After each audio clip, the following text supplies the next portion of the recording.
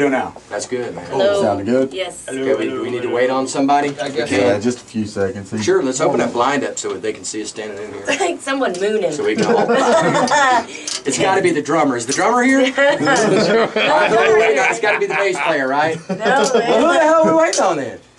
the sample sample. guy. Oh, he doesn't have a real job. Fuck him. I said Oh, I thought that was him. He's like, what the hell are those people doing in the K-Law studio? That's not him. Feel it. Can we fake it? Can we bring that guy in? We're picking and grinning. One of the guys at He's work, gonna come be on like- up, he can be West. He won't be able. What we ought to do is have him come in tomorrow, and we'll record a few things and then sample them into, overdub them. Now we can wait a little bit. Yeah, I just got off the phone with Nuge, man, so we're going to do a break next Friday night. That's another reason why I wanted to get you guys in for local licks. We're going to run up Nuge. He'll be in Ardmore Thursday, April 19th with Derek St. Holmes.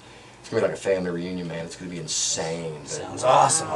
It's going to be good. I was flipping through the channels. I don't really listen to Keith Vaughn that much, but he did an interview with him earlier Yeah, today. Vaughn's the man, dude. And so I had to listen to that when I stopped hell and listened to yeah. it for a while.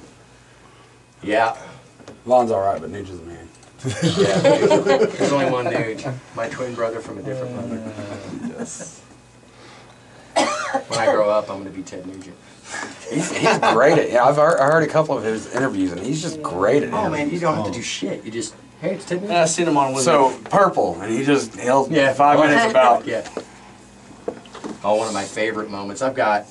I've been fortunate over the years. We have the annual Kumbaya Sacred America Barbecue Campfire Sing-Along with the Nuge. At least once a year he'll give us a call and we'll just raise hell for an hour. It's a beautiful thing, but one of my personal favorite critter moments. And you're not going to be able to hear it. That was my son's first concert, man, was Ted Nugent. He got to go back and see Nuge. That night we're sitting there, you know, we're doing our thing, having a great time, and you know, the boys right there, and at the time I think he was like 7. And Nuge is up there and he goes in and he starts playing. He says, for all my Spirit of the Wild Blood brothers and NRA members out there, I want to say I love you, Booby. Critter the DJ, man, this one's for you. Went right into Strangleholds. Oh, Wow. I was fucking unlivable. From that moment on, I became a cool dad that night.